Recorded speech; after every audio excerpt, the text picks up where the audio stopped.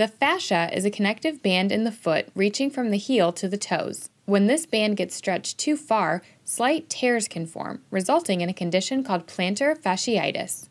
Parkview physician Dr. Ashley Bojrab explains that the structure of your foot is often the culprit. Plantar fasciitis is the #1 diagnosis that it typically is, and that's due to structure of the foot. It happens in quite the variety of patients. Typically due, like I said, to structure.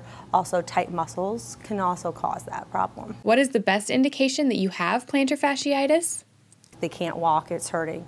But then as they're walking a little bit more, then the tendons and ligaments loosen up a little bit and the pain starts to alleviate. So they are able to run. Is after I get done with my work, I sit down for a little bit and then I get back up. I can't because it's so painful.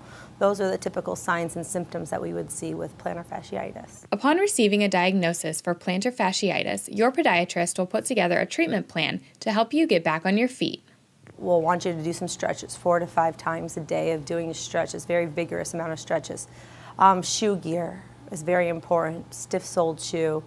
You want to make sure you have a good insert into your shoes as well. Something called an orthotic might even be helpful. A prescription orthotic might be helpful. Icing the area, sometimes oral medications such as non-steroidal anti-inflammatories, your ibuprofen, Aleve, things like that you could take. Becoming then a little bit more aggressive, you would do something like injections, splinting, physical therapy, and things like that. While this condition can happen to anyone, Dr. Bojrab explains that there are preventive measures, starting with supportive footwear.